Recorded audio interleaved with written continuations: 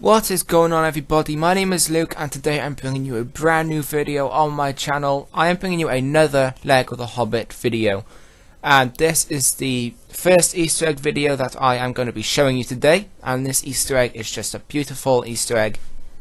It's not like anything in Lego Lord of the Rings where you just jump off the weather top into an Assassin's Creed sort of thing. This one is a double rainbow Easter egg.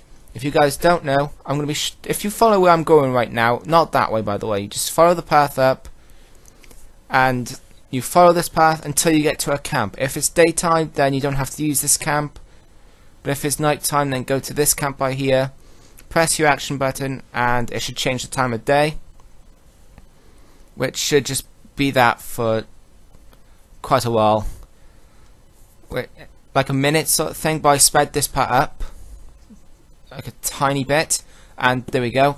And now it's daytime, as you can see, and you don't have to walk far. Keep following this path because we are right next to Weathertop, by the way, and just stop by here. Okay, you stop by here where all the studs are, then you look up. You cannot see just one rainbow, but you can see two rainbows. Ain't that just really beautiful, guys? You can see two rainbows in Lego The Hobbit. But if you guys enjoyed, please leave a like and also subscribe.